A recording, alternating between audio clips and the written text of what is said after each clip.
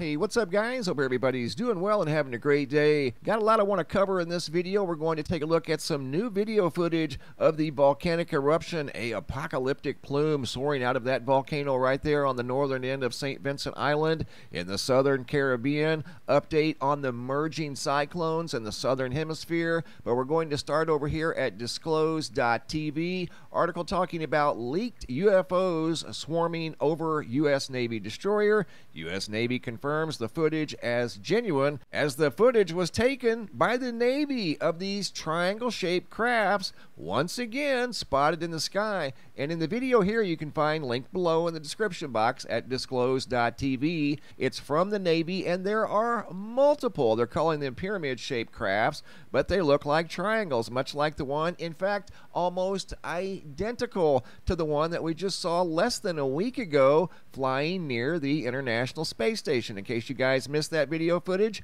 here it is. I want to show you the similarities. These objects are, in my humble opinion, absolutely identical. I think they're the same crafts. This one was from a week ago. The footage in the disclose.tv article was from 2019. The article just came out a couple of days ago. Here's the craft visible from the International Space Station. Let me speed it forward a little bit. And I want to show you when I enhance this footage, you can totally tell that this is some sort of a triangle pyramid-shaped object. Right there's a good look at it. You can see lights on the three corners. That's definitely some sort of a triangle-shaped craft. Right there's a good look at it also.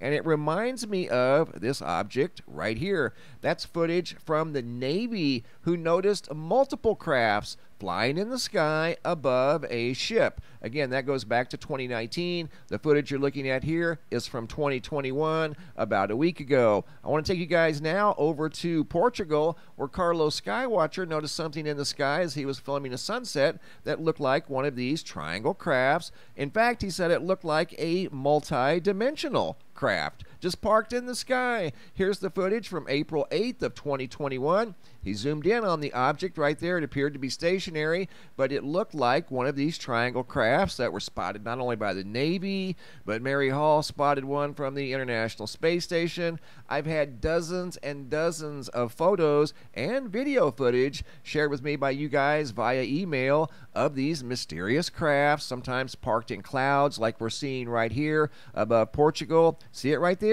That's what got Carlos' attention. You can find Carlos's YouTube channel linked below down in the description box. Carlos gets videos of excellent sunsets and different sky phenomena from Portugal and out over the ocean, out over the Atlantic Ocean. This one here was during a sunset when he looked up and noticed this thing that just looked out of place. It didn't look random. It looks like it's of intelligent design.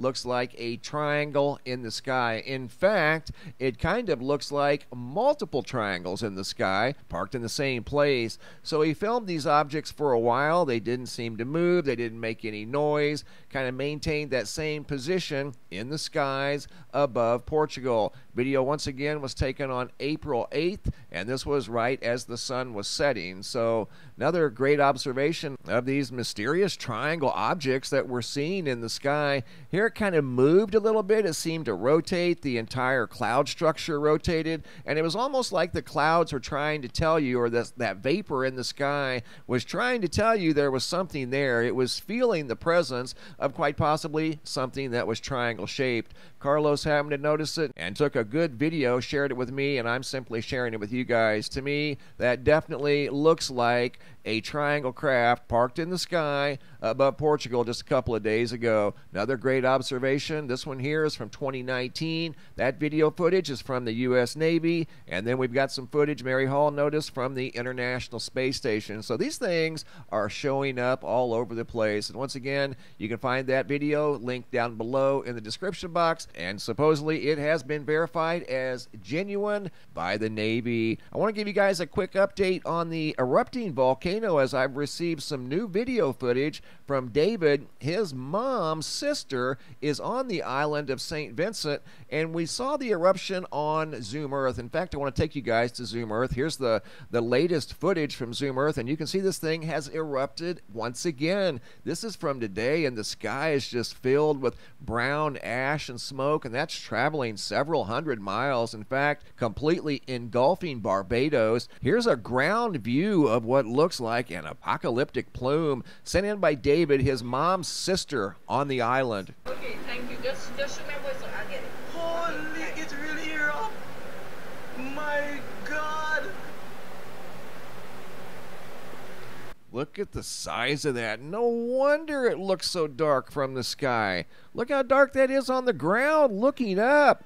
Very thick, dark plume of ash and smoke filling the sky, traveling now hundreds of miles. And this is yet another eruption. This thing is still erupting once again on the north part of St. Vincent Island down in the southern Caribbean. This volcano has not erupted since 1979. That would be over 40 years ago. Thousands of people had to evacuate the area, and you can see why, as this footage here at Zoom Earth from today shows that it has erupted yet once again. And this video footage right here confirms what we see from space. There it is on the ground. Very thick, dark plume of ash and smoke filling the skies of the southern Caribbean. Now a quick update on the two cyclones that are on a collision course with each other off the west coast of Australia. They have collided, forming one large storm, and this thing is only going to get larger as it moves closer and closer